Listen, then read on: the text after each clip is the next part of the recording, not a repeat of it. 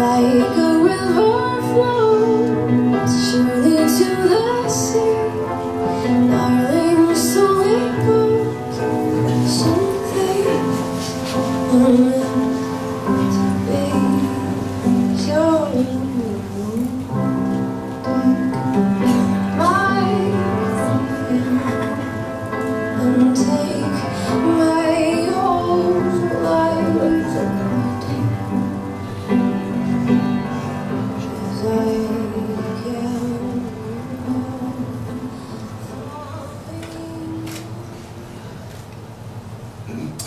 Good evening.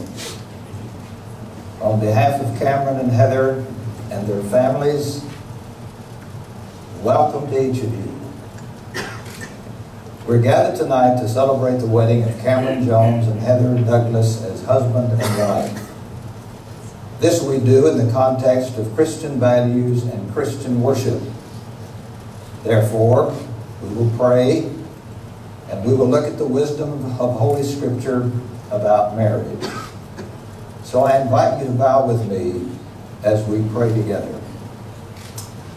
Almighty God, our Heavenly Father, we gather as family and friends on this special occasion to participate in the wedding of Cameron and Heather. We thank you for the gift of life and for the way you have designed it. We're especially grateful that right in the middle of life, you have given us the relationships of love, of marriage, and of family. We thank you for Cameron and Heather and seek your special blessing upon them and this celebration. We pray for your guidance and direction upon them as they begin their journey together as husband and wife. We pray that this ceremony will serve to remind those of us already married of our sacred commitment to our spouses. We also pray that those who are yet to be married will be reminded of the sacred and solemn vows involved in getting married. In the name of Jesus our Lord we pray. Amen. Cameron and Heather, the Bible provides us with some clear teachings from God about marriage. So I invite you to listen to a few biblical passages. From the book of Genesis, the first book in the Bible, the Lord says, "So God created mankind in his own image. In the image of God he created them. Male and female he created them." In the same book of Genesis, the Bible goes on to say, "That is why a man leaves his father and mother and is united to his wife, and they become one flesh." Marriage, then, as God has designed it, is something old. It did not result from some moral failure on the part of sinful humankind, but it came right out of God's original and perfect plan for us. It is the oldest of all institutions, and it's here to stay. It remains alive and well. It is more than just a social arrangement. It is a sacred union. Marriage is as old as the human race and is designed to be good to all adults, younger and older, for as long as we live. The psalmist reminds us, for example, with a twinkle in his eye, that in old age they still produce fruit. They are always green and full of sap. God created us male and female so that we could complement each other physically, mentally, emotionally, and spiritually. Quite literally, man and woman were made for each other, to be drawn together and to become one in the bonds of love. The nature of that love is clearly stated in 1 Corinthians chapter 13. The Apostle Paul describes it by saying, "Love is patient, love is kind, love does not envy, it does not boast, it is not proud, it does not dishonor others, it is not self-seeking, it is not easily angered, it keeps no records of wrong.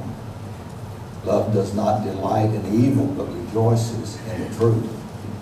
It always protects, always trusts, always hopes, always perseveres.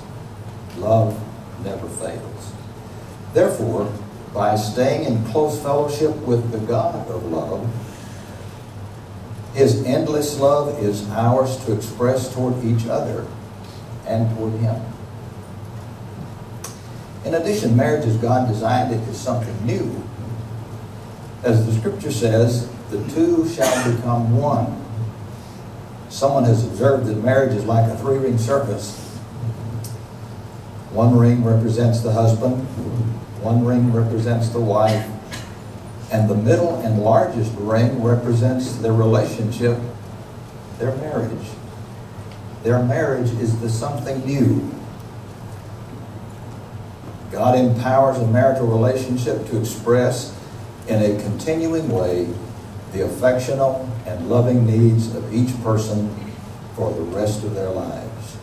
This something new becomes more important than either of the two who created. The goal of this new relationship is not to replace or duplicate the experiences of the past, but to become a new and loving addition to each other and to each other's family. You will do this best by keeping the priorities of your love relationships in proper order. First, you will love God with all your hearts. Second, you will love and care for each other above all other earthly relationships. And third, you will love deeply your blended family and will allow each member to love and cherish you. Marriage, as God designed it in the third place, is something best served by mutual submission. It is a cooperative venture between two persons of equal worth and dignity. In the New Testament, the Apostle Paul, in the book of Ephesians, outlines very clearly the responsibilities husbands and wives have to each other. He introduces this beautiful passage by admonishing, submit to one another out of reverence for Christ. In the biblical story of creation, woman did not come from man's head to be his master, nor from his foot to be his slave. Rather, she came from under his arm to be protected by him and near his heart to be loved by him. She came from his side to be his partner. Therefore, marriage must be entered into with mutual love, mutual commitment, and mutual submission. I want to take a moment of personal privilege. I am leaving my prepared script to share with you about Lisa and David. As my wife and I were in our room today, relaxing, we heard a knock on the door. We opened the door, and one of the housekeepers was there asking if she could come in and clean our room. We were delighted that she wanted to do that. We invited her in, and I began to tell her why we were here. And I told her that I was going to perform the wedding ceremony for my grandson tonight. And she was excited about that. And then I said, what do you suggest I tell them? And she just broke out in a laugh. Now, I don't know whether she laughed because she thought, you're the minister and you're asking me about what they should do in marriage? Or did she laugh because nobody had ever asked a maid about marriage? I'm not sure why she laughed, but interestingly, she had something to say. And she said, you know, experience is the best teacher. You have good experiences, you have a good marriage. And then I said, well, what if the experiences are not good? And she said, you learn from bad experiences. Wasn't long after that, we called a cab. And the cab driver was David. And told David why we were here. So I was going to marry my grandson tonight. And he was excited about that. And I said, what should I tell him? And he laughed. Perhaps it was for the same reason. Maybe he thought, you, minister, asking me what they ought to do about marriage. Maybe he was saying, you know, cab drivers don't get those kind of questions. I'm not sure why he laughed, but he did have something to say. And he said to me, tell them that the wedding is just the beginning. It's not the end. That's pretty profound. And then he said, take marriage one step at a time. Gosh, I wish I'd written that. And then he said, you got to learn to give and take. Well, we can close now and get the whole truth and nothing but the truth. But let me get back to the script. That's what I'm paid for. Cameron, will you have Heather to be your wedded wife, to live together after God's ordinance in the holy state of marriage? Will you love, honor, and keep her in sickness and in health, and forsaking all others, keep you only unto her, so long as you both shall live? Heather, will you have Cameron to be your wedded husband, to live together after God's ordinance in the holy state of marriage? Will you love, honor, and keep him in sickness and in health, and forsaking all others, keep you only unto him, so long as you both shall live? Who gives this woman to be married to this man?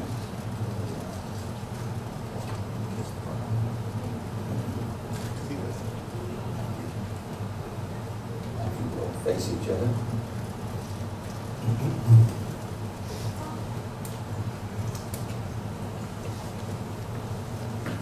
Now, if you will, I would like for you to repeat after me your vows to each other. Okay? I, Cameron, take you, Heather. I, Cameron, take you, Heather. To be my wedded wife. To be my wedded wife. To have and to hold from this day forward. To have and to hold from this day forward. For better, for worse. For better or for worse. For richer, for poorer. For richer or for poorer. In sickness and in health. In sickness and in health. To love and to cherish. To love and to cherish. Until death separates us. Until death separates us. And Heather, would you repeat after me these vows to Cameron? I, Heather, take you, Cameron, to be my wedded husband, to have and to hold from this day forward, for better, for worse, for rich or for poorer, in sickness and in health, to love and to cherish, until death separates us. For years, the ring has been used to seal important covenants. Because it is circular and therefore never-ending, it symbolizes the never-ending relationship in marriage.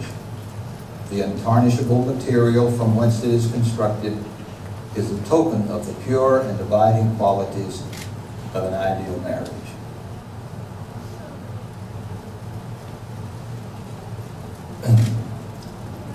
Cameron, do you give this ring to Heather as a token of your love and commitment to her? I do. Heather, will you wear this ring as a token of his love for you, and will you wear it as a token of your love and commitment to him?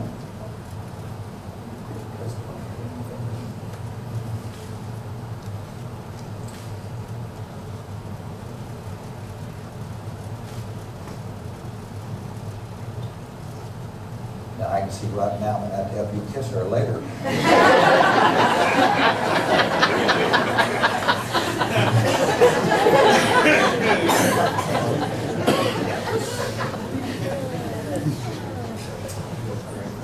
Heather, will you give this ring to Cameron as a token of your love and commitment to him?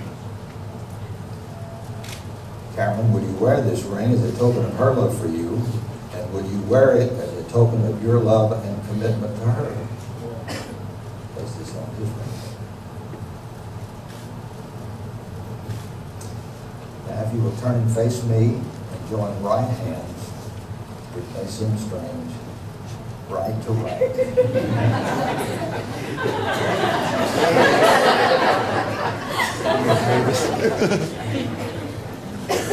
3 degrees from the University of Texas.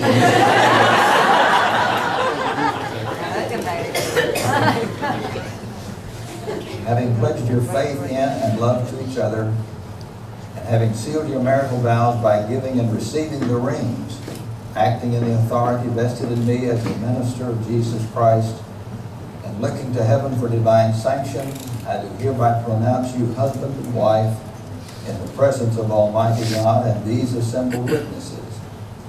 Therefore, what God has joined together, let no one put asunder.